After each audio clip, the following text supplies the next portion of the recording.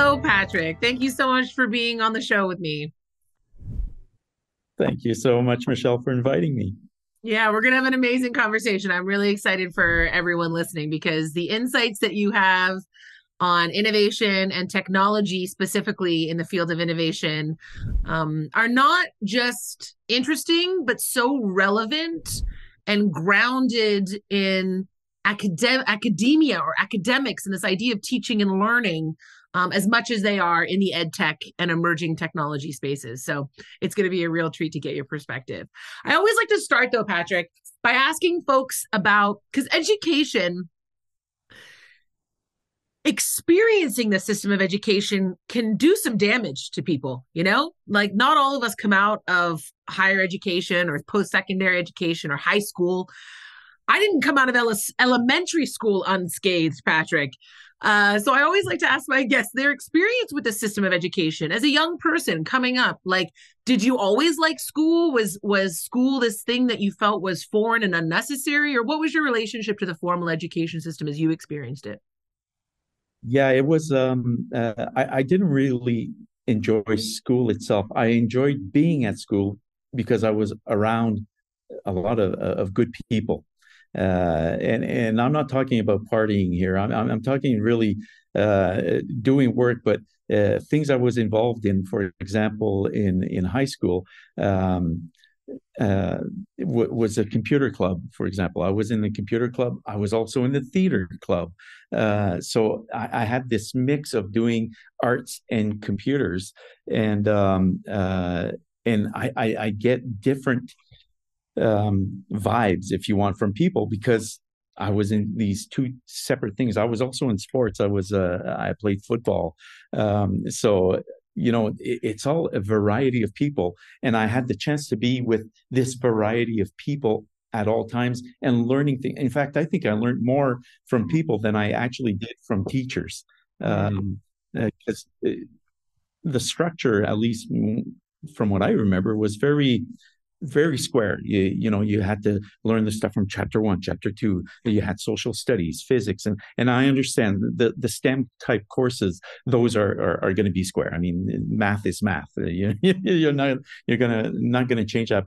But my interest was more in creativity and what to do, and that's what I loved about being with computers, especially back then. We're thinking we're talking 1983, 84, 85. I had a computer, an Apple II Plus, at the age of 10. They had just come out. This was not a thing at the time, right? So I learned on that, and but I was very interested in the creativity of it. So building programs, for example. Uh, you have to realize that when we had this Apple II, nothing existed. And I remember my dad, he purchased this thing for my brother and I, and but there were no diskettes, nothing. You had a tape recorder, again with nothing on it, just a blank cassette. And so we asked our dad, it's like, okay, well, what do we do with it? And he slaps down a book on programming, and off we went. My brother and I just started learning to program that way. And of course, it has evolved since, but it hasn't changed all that much. But the logic is still the same, right? So, So that's really and interesting then to because I know you as a colleague as well, working with you. You've had a long tenure at York University. Before that, at the University of Alberta. Our paths crossed at York, and we correct. can talk more about our work later. But I know you as a person whose brain works in lots of really interesting different ways. And what you just talked about was as a young child, you were already the kind of person who didn't mind a blank page. You liked the idea of being creative and populating empty space and not understanding what this computer could do, but figuring it out and programming things from scratch. So there's that curiosity and creativity that you have inside of you. But you were also able to perform in the more linear, siloed, Yeah, complete this test, A plus B equals C type of work environment. exactly. Did you feel Yeah. as a child that you resonated in both of those spaces, that you could see that, oh, I'm good at this more rote, structured kind of learning? I can do this. I don't find it as interesting, but I'm good over here. But I also have this ability to be free and unconstrained over here, because those two characteristics don't usually live in the same person with as much harmony as you're articulating. Yeah, and I gotta admit, I'm way better on the creative part. Like, let me go and do things uh, than the traditional learning. Not that I can't do it. Obviously, I can. I even went and at one point in my career needed to have a what was called the Microsoft Certified System Engineer papers, and I went and did that in 2 weeks. And it's most people take a year to do it, so I can do it. And it's not to say that I went in with no knowledge and did it in 2 weeks. I built my knowledge around using the systems, learning about them. And this is back when Windows was in the Windows 95, 98 Oh, era. that was like the And first one. That was like the first one I yeah, enjoyed. Yeah. so exactly. And Windows NT and Windows 2000 were 2000 was on the verge of coming out. I had access because I was working at the University of Alberta at that time. I had access to early releases of Windows 2000. So I was playing around with them. And all of a sudden, I'm like, well, wait a second.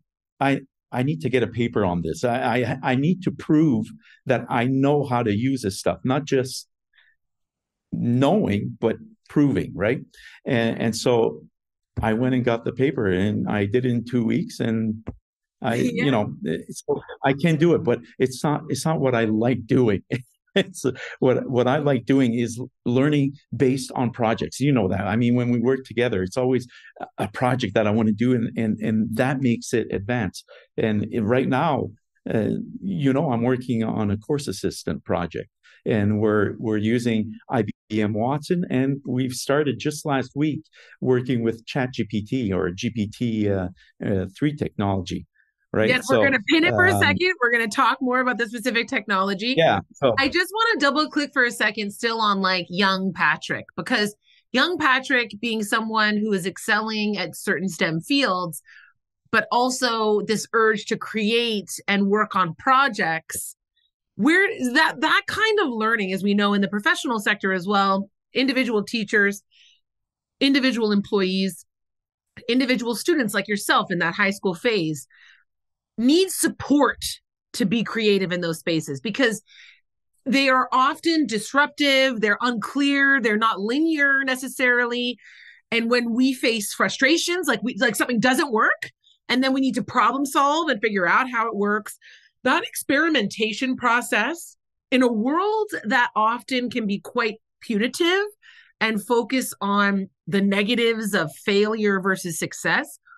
How did young Patrick feel supported to explore and be creative? I think you mentioned, your father, was he a strong voice of support for you in this space? And then you also mentioned school colleagues, like peers, yeah, who are also important. exactly. Maybe just expand on that for me for a bit. Yeah. So my father was absolutely supportive. He's the one who introduced us to computers. He saw it as a future, and therefore wanted us to be introduced to that at a very early age. But at school, it was peers, but it was also two teachers in particular that were that made the whole difference. One was my drama teacher, and the other one was a computer teacher and math teacher, right? Because I know this is odd, and we're talking back in the 80s when there wasn't a lot. I mean, the internet was not a thing. It existed, but it wasn't a thing. No one had that. We had. I remember when we first had a modem come into the school. The teacher didn't even know how to use it, but we got together to learn how to use the darn thing and go into these bulletin boards, for example, right? So a lot of this learning was done by the teacher. The teacher was learning as I was learning too. And it was that kind of relationship. I didn't feel, although there was that teacher-student relationship, but after class, I found I was a friend with the teacher too. Obviously, we didn't hang out, but it was fun. It was, and there was no judgment. That was the biggest thing. And same thing with my drama teacher. There was zero judgment. Whatever I did, or anyone did in that class, she just let it go. Yeah, go for it, and a lot of encouragement. And I brought that, whatever I was doing in drama, to the computer room, especially after class. Class was very formal, right? You have to do turtle graphics, for example. Yeah, you had to do the little program that was part of the exercises. But after class, the computer club, and listen, computer club is really a word. There were three of us. It's not like it was a bunch of students here. It was the teacher plus two other students, one being me and another friend. So this is really interesting, because what you're talking about now, I think, is really relevant in the way people are approaching teaching and learning, because the world, what you're talking about, this like emergent technology, literally the internet didn't exist to the internet begins to exist to the personal PC is becoming more ubiquitous. Now we would talk about digital technologies, the phones. What you described are teachers who are willing to experiment with students. This idea of, I don't know all the answers. I don't need to know all the answers. The point is not that I have all the answers.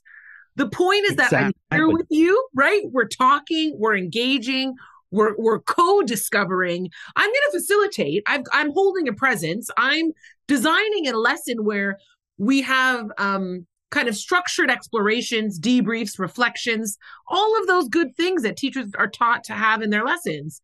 But there's this freedom to experiment and explore, and that be in and of itself the objective. That the objective is not that, like, the outcome you're looking for as a teacher is not that they become perfect in something, because no one is perfect at it, because it's all still evolving and changing. We live in a world where everything is changing and evolving so quickly. And the lesson learned from your experiences, it might be serving our students better if we weren't looking to ourselves to have all the answers, and we weren't scared to introduce certain types of technology into our educational spaces, so that we could explore them together and learn together at the same time.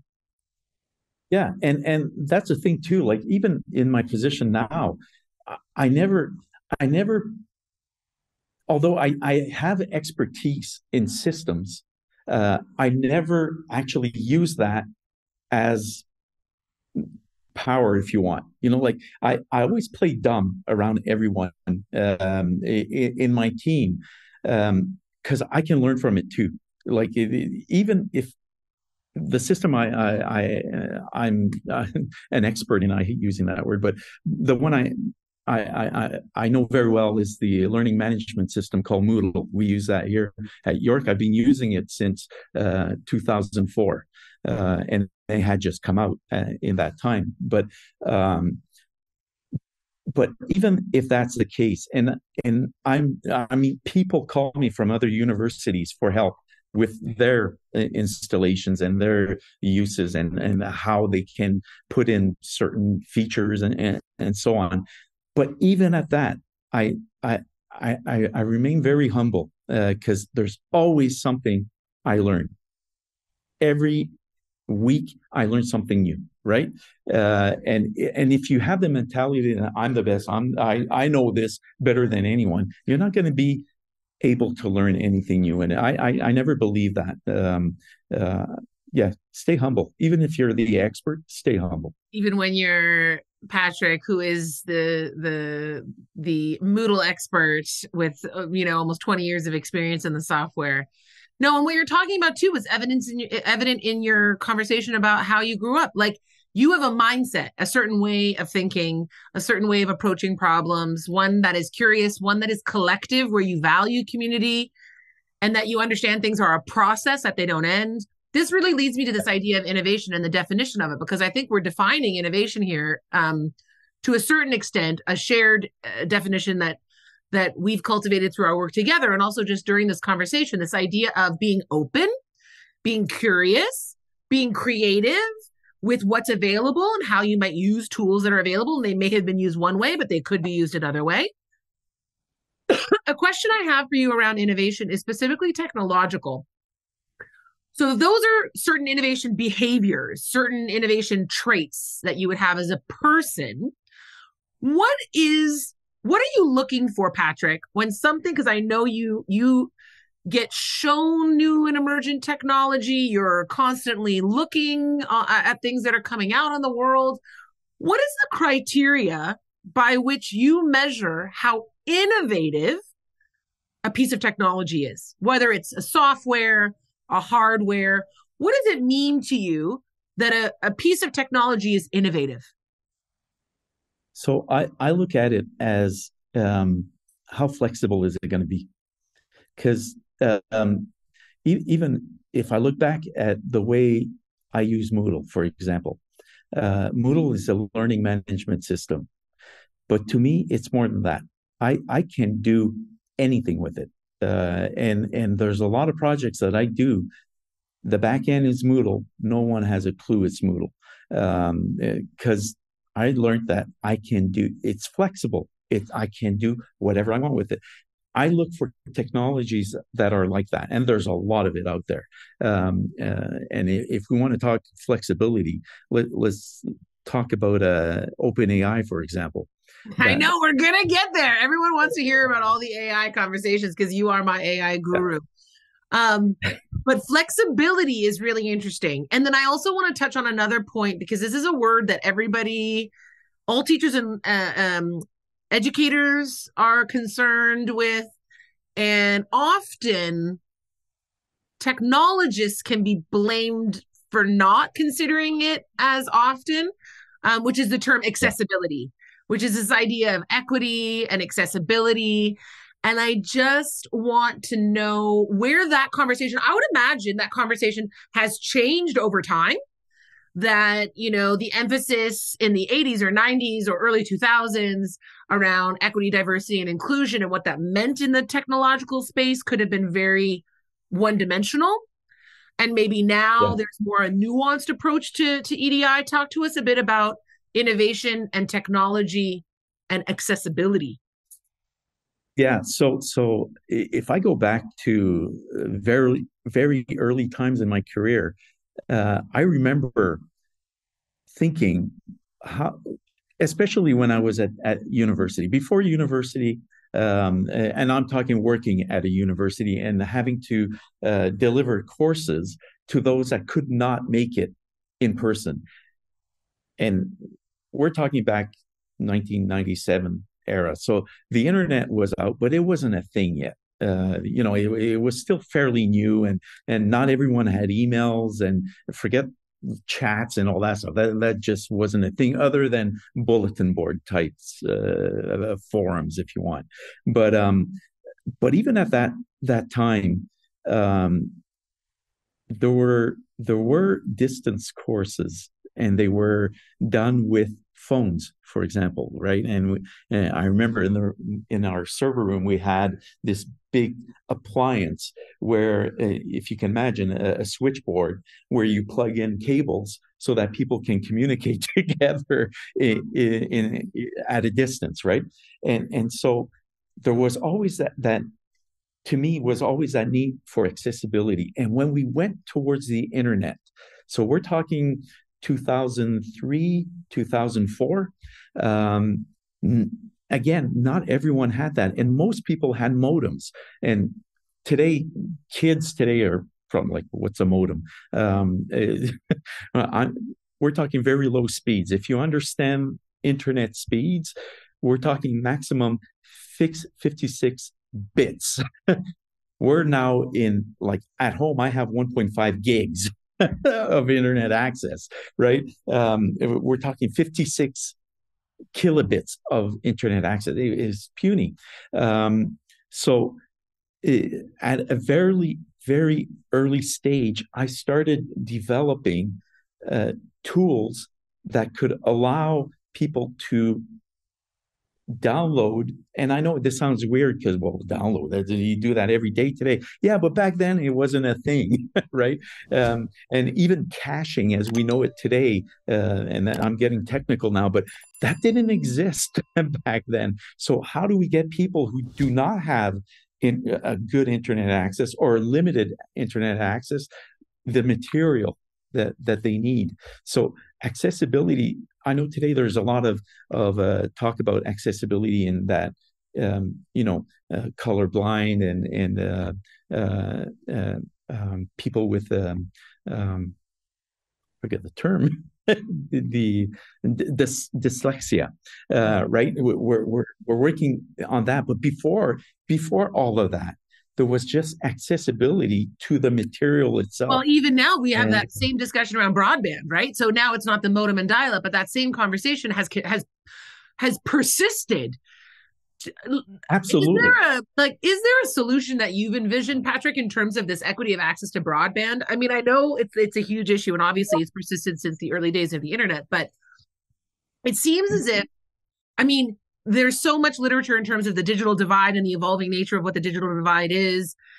Even if there were a device and a broadband, there are still equity and access issues. But with the access to the internet specifically, do you feel because campuses, have, reliable internet, they have devices for loan, are these the innovative concepts? I mean, besides obviously political shifts in outfitting rural areas and remote access, are these some of the innovations that we've had, loaning equipment and providing access on campus? Yeah, absolutely. Those are things, but even at that, if I look at York, we're starting to get away from that because most people that come here already have devices. They may not all have multiple devices, but they'll have at least one that can do the job. And we're noticing a lot of students will have iPads or some kind of tablet system more than a computer, for example. So what's important in our innovation is making sure that this is all working on these tablets, regardless of the power of the tablet, right? So this comes back to what I was talking before, like caching and making sure that the files, I don't know how many times I've seen instructors put a picture that's a raw picture from their camera on their course page. Well, that's all great if you're at the university. It'll load in less than a second. But if you go on a pad with someone who doesn't have the high bandwidth that we have, it can take up to a minute to load these files because they're huge. So one of the things we're doing, at least here, is showing people that, look, you can take the same image, compress it, like make it smaller, and change the dots per inch. Again, very technical here, but there are so many things we can do. A raw image will be at 300 or more dots per inch. Bring it down to 75. It's great for the visual. Makes it a very small image, but it doesn't print very well. But it's not important. It's for these considerations, right? And this is what's so important. Like it's not, again, in the field of innovation, it's not about having the specific solution. It's about testing things, trying things, and having the conversations. And now these conversations around accessibility are, to your point, around compatibility. So you have a Samsung, someone has a Google Android, someone has an iPad. How am I making sure that it's a central learning management system? Moodle is designed, and I don't know if this is the correct term, but an agnostic kind of way, where it can be used and loaded and the course material is accessible in that regard, and not sacrificing elements of engagement, which might be a visual image, it might be a short video. How does one integrate those? And educating, I know a big part of what we do together is trying to integrate instructors and technology so that instructors are more well-versed in terms of what are some of these barriers that are created, right? Like maybe they didn't know that the image that they took on their phone was going to take so long to load in an iPad. So knowledge dissemination and education, I know, is a big part of our work in innovation too. And even it's extremely important, and it's transferring that knowledge to the instructors, for example. Like you brought up a good point. I talked about images, but what about videos? Videos take up even more bandwidth, right? So there are ways to make it so it doesn't use as much bandwidth, and we have to let instructors know uh, to use these tools, because you can just upload the video to Moodle, but if you use a platform like Echo 360 or Panopto or even YouTube, now it's a streaming video. Takes up less bandwidth Right. than a download, because a download, it has to download the whole darn thing. If you are only interested in the first 5 minutes of the video, but it's a 1 hour long video, it's still downloading the 1 hour long video if you just stick it up on the website. If you put it on YouTube, it'll just stream that 5 minutes that you need. Right. So, it's all different little things like that. It's the That make it. nuances. And one of the projects that Patrick and I focus on at York University is this idea of engaged pedagogy, which is a term that we steal from Tim Fawns at the Medical College in Edinburgh, which is it's not technology first, it's not teaching first. It's the fact that teaching is now inherently technological, that we live in a digital age. So we're working together to try to bring instructors, academics, educators from across York University together with technologists like yourselves and other AI architects and learning technology service professionals to have these conversations, but also we're interested in creating some centralized resources and structure around how courses get designed so that there's like imagine a really user-friendly design environment for instructors where these things pop up.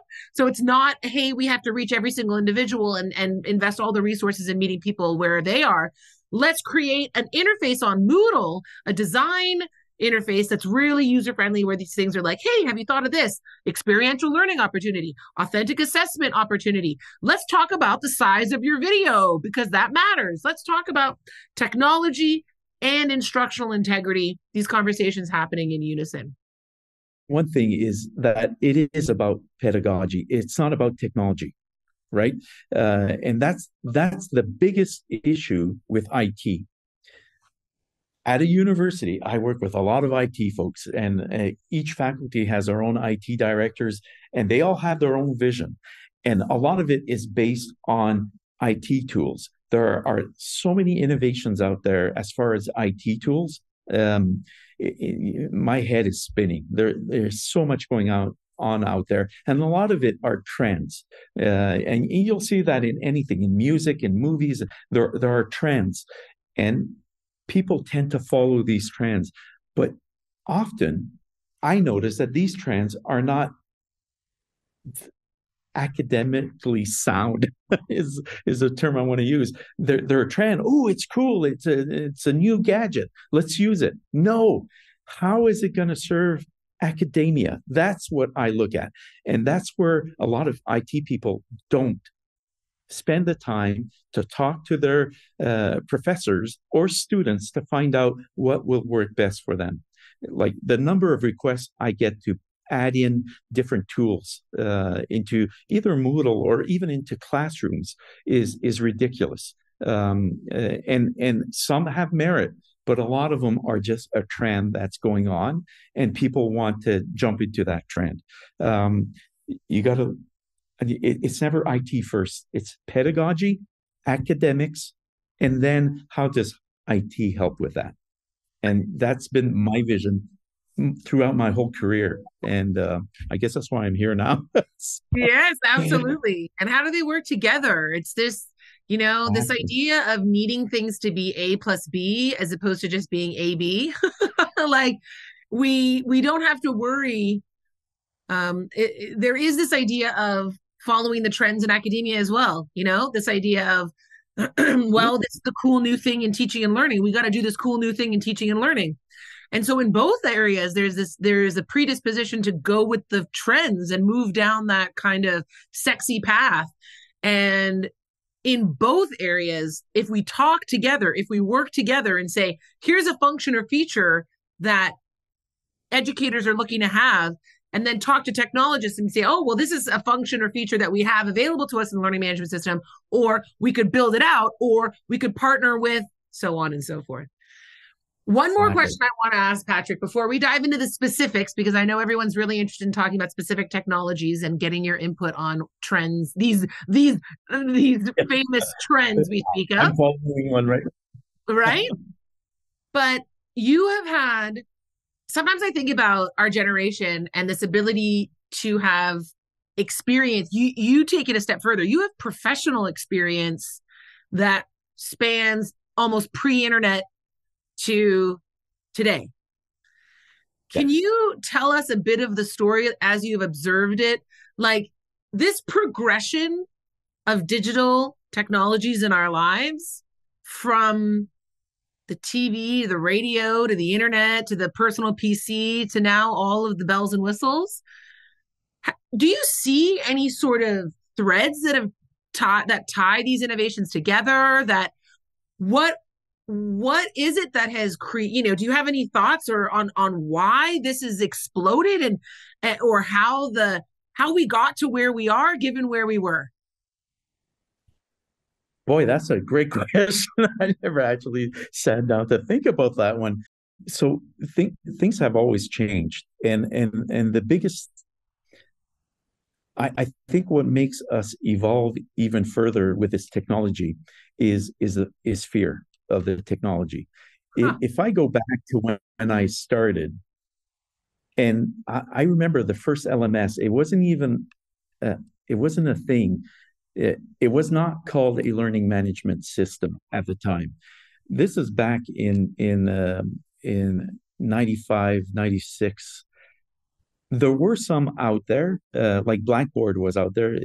And actually, it wasn't even Blackboard. It was WebCT, which was an open source system. And I, myself, and another professor had designed one too at the U of A. It was our own thing. And the only reason we had designed it is because we were in a French faculty in an English university.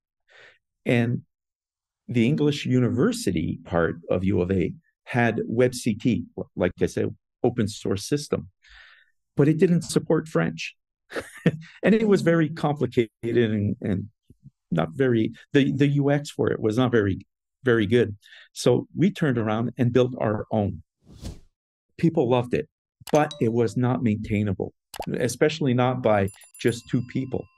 And at a conference, that's where I discovered Moodle. And this is in 2004, 2005. I discovered Moodle, and I'll always remember being it was in Vancouver. I think you know that city quite well.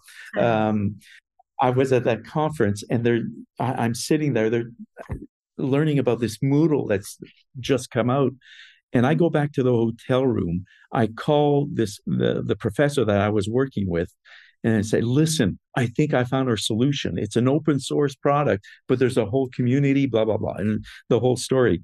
And I installed it on my laptop and started converting what we had built into Moodle.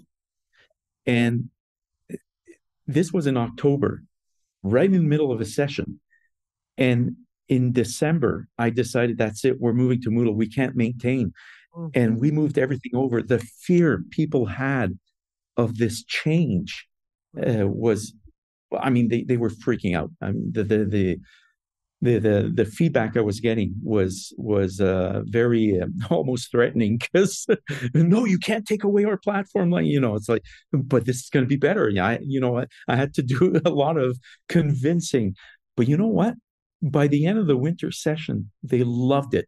So you just articulated a process. So asking how we got to where we are based on where we were, it seems as if, to paraphrase, that there's curiosity is part of the reason. People are curious. And then there's a problem. Like you were in a faculty, a French faculty and an English, and the browser didn't support what you needed. So people get faced with a problem and they approach that problem with curiosity, and they start to look at ways of solving the problem. That is one driver in terms of how the world has gotten to where it is. That idea of, oh, there's a problem, let's get curious. the flip side of that process of innovation that just keeps perpetuating and getting us where we are today is that implementation fear cycle. So something is wrong. Let's see if we can get curious about it. Okay, here's an idea. Share it with people. They freak out, which is still happens today with every time you introduce something different, because human beings are not good with change. And we all understand neurobiologically, all of us who work in faculty support services, we understand change is a neurobiological response. You're scared for your survival when conditions shift. So there is an instinct to want things to stay the same because what's known is what's safe. So then you have this, here, try this. And then I'm scared. And then there's all this work that happens in terms of acclimatizing the fear, mitigating the fear, which again continues the process of innovation. And we say, oh, well, actually, no, they do. Here's a valid concern. Here's another problem. Let's get curious about that. So problem, curiosity, implementation, fear, iteration. We just articulated a whole process of innovation, which has gotten us from where we were in the 80s to where we are now. And what I'd love to do now is dive into some specifics around technology and use cases for our audience. That's just part one of this exciting conversation, my friends. Click on part two and continue with us on this important journey we like to call the education revolution.